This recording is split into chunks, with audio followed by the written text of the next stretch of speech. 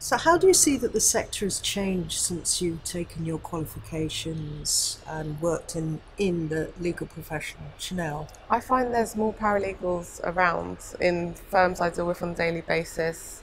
I speak to a lot of paralegals with our own caseloads. I just think there are just a lot more of us, and it's more prominent now than it was 7, 10 years ago. And what about you, Caroline? I would agree with Chennel, and also feel that because of the good work that NALP's done really in promoting paralegals. With regard to the sector generally, how do you see it developing? You know, there've been a lot of changes, haven't there, in the legal sector in the last few years. How do you see that changing insofar as consumers are concerned, costs, aspects of the changes, etc.? I think a lot more consumers are becoming aware of paralegals in their own right, that they can approach paralegals.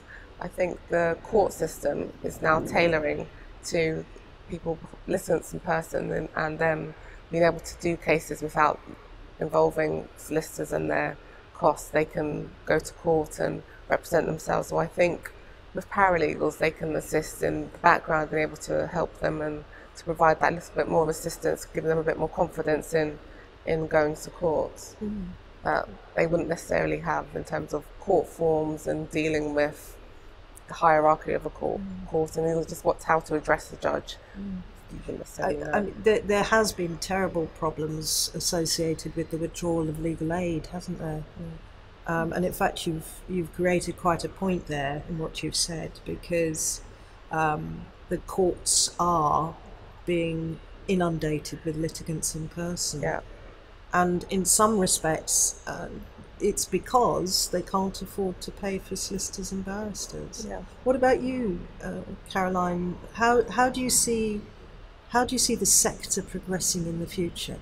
I firmly believe that there will be more paralegal law firms as time progresses. I, for one, am a fair believer in justice for all, and with the changes in costs and legal aid not being available to so many people these days, I think that there's a niche developing there, so that average people or middle working class people still have access to good and good legal representation. So yeah, I agree with that. That's a good point.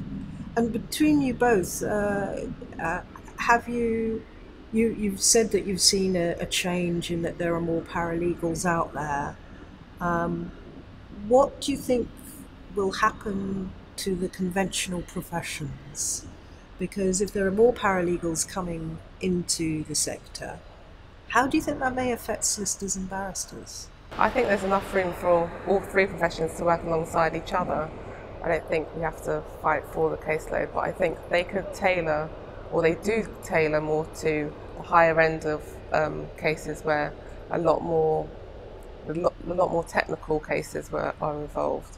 And I find, especially in my firm, that we do a lot of the same work as solicitors, and we do it on a daily basis, and it's not just photocopying or small jobs. I go to court, I represent clients, I do directions hearings, and same things as solicitors. So I think there's enough room for all three to work together.